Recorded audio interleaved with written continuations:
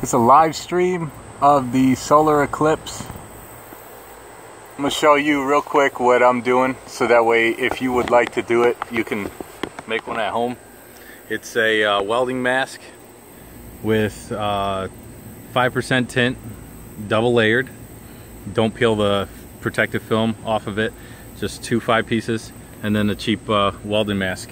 And then you got to have the camera light on, so that way when you show it up here on film, it will actually show up when you record or try to get this thing on here.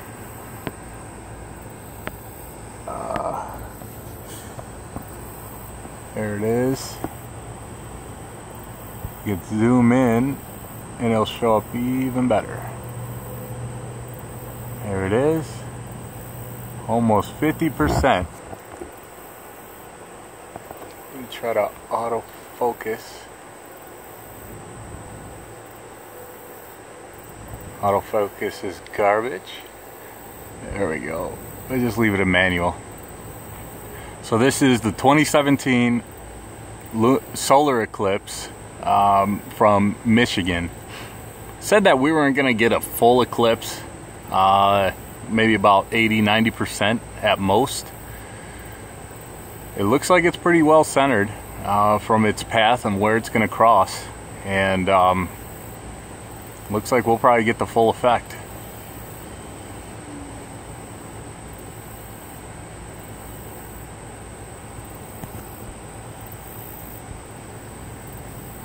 Sorry, I don't have any professional equipment to hold steady, just my arms. Although this eclipse actually looks pretty decent. We'll see how much it actually moves while recording.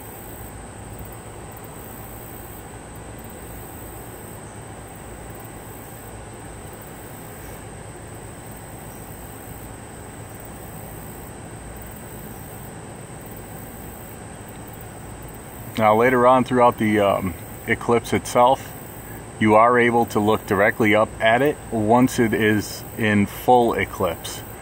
That is the only time you are advised to go ahead and take off your protective gear, whether it's sunglasses, welding, or makeshift solar eclipse gear that you had bought for this event. You guys can go ahead and just remove that when it is fully eclipsed. Right now it's not advised. They stated that because the sun rays themselves, these radiation or the solar rays, can actually burn a hole through your eye. Not like literally a hole, but internally there'd be a hole. I believe they said it's in your retina. I'm just reading online.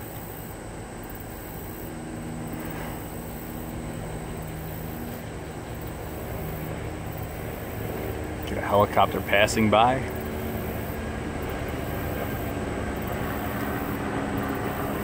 Don't think we can get that on film. Nope.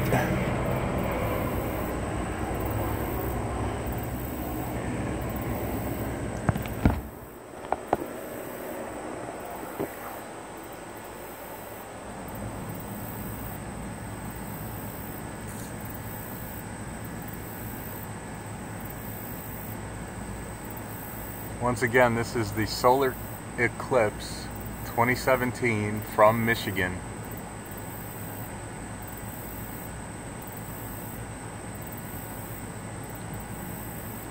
Looks like the sun is going to be obstructed majority half on the bottom of it. The top looks like it's more than likely going to be exposed. You can see from where the moon is entering. It looks like the majority of its covering is going to hit the bottom and leave maybe a slice up at the top unobstructed. Unless I'm just staring at this thing for too long and I don't know what the hell I'm talking about.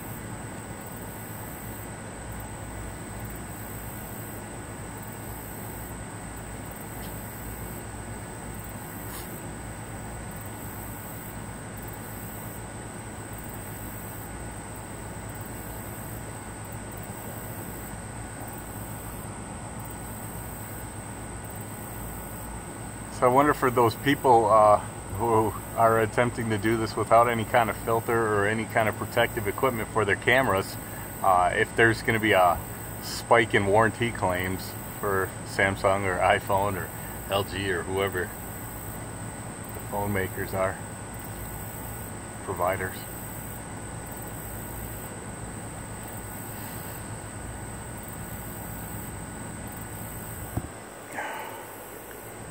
See, we're probably around 60% remaining.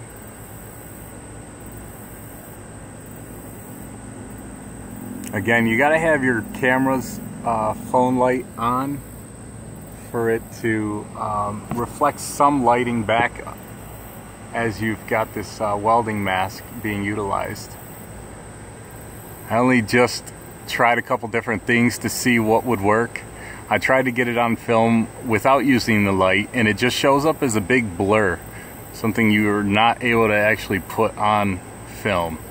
So because I was able to figure out that using the lighting off your phone as well as the welding mask and those filters, it showed up pretty damn well. You guys tell me, for something quick at home without any extra purchases, I was able to make this.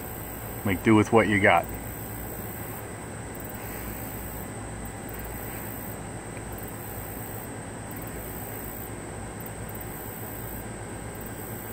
Well, it looks like it's starting to take a little more form. It does look like it's somewhat uniform. I don't know. We might get a total eclipse. Even though in Michigan it said it wasn't going to be a total.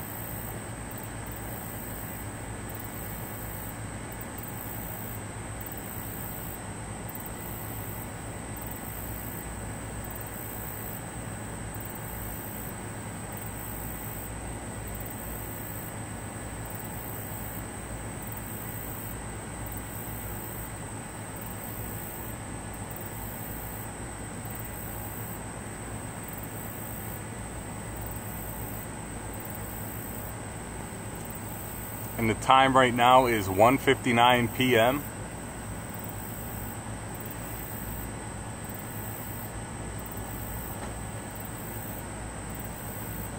Ah, flashlight turned off. Why? How do we get it back on? Camera light being used by camera. What? Well, turn back on, would ya? Oh, this is not going to be good. See, that's what it looks like when you got no light on. Oh, this is horrible.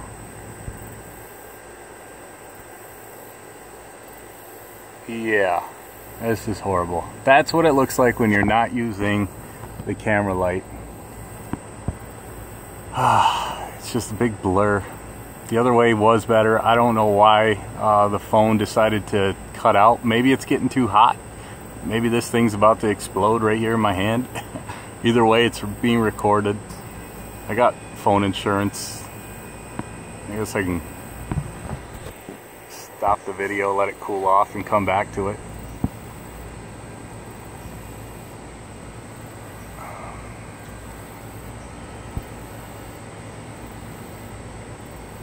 Well, I got 1 minute left on the video, guys. We'll see how much more of an eclipse we've got. I'll come back and do a part 2.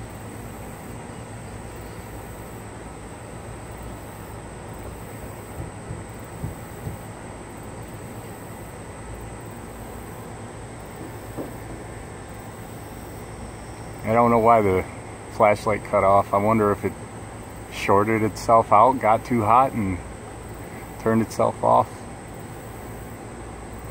Might be able to use a flashlight, something to drop some light back on the camera for it to stay lit up on this side of the lens.